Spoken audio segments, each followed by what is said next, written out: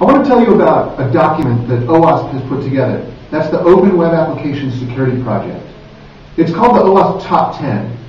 And what we've done is we've identified the 10 most critical risks to software applications, particularly web applications. And we put this list out there starting in 2002 to focus organizations on these risks so that they can ensure that their software doesn't have these problems. This OWASP Top 10 has been picked up by a number of organizations, including the PCI, the organization that handles credit card security. Many government organizations, especially in the US, including the FTC and the DHS and some other organizations.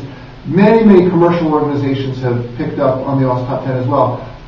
But it hasn't been enough. The vulnerabilities that we point out in the OWASP Top 10 are still massively widespread.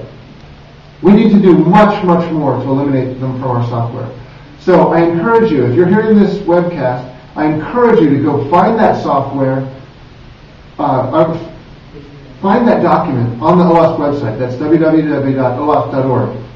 Bring that document into your organization and get it to the people who need it, particularly the developers. Get them to read it and learn about problems like broken access control and bad authentication and session management issues and indirect object references and all the other issues that we detail in the OWASP Top 10. The document will tell you what the problem is, what specifically you need to do in your code to fix the problem, and why it's such an important issue for you to deal with in your applications. So if you're just getting started with application security, the OWASP Top 10 is a great way to align your organization so that you produce more secure code.